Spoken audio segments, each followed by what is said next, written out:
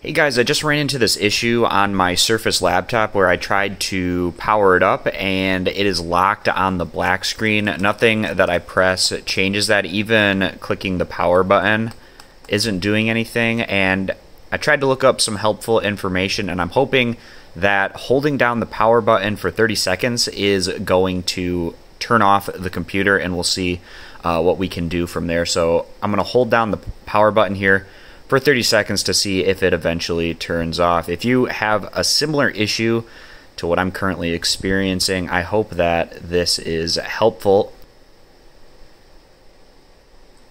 It looks like that was actually something that was able to fix it. I've been trying all sorts of things. Control-Alt-Delete wasn't working.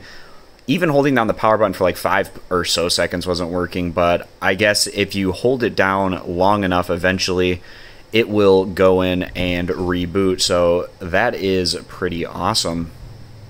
So again, I hope this video is helpful for you if you get stuck on that black screen and you're not able to do anything on your Surface laptop. I think it just went through an update, so it possibly was triggered by going through the update process.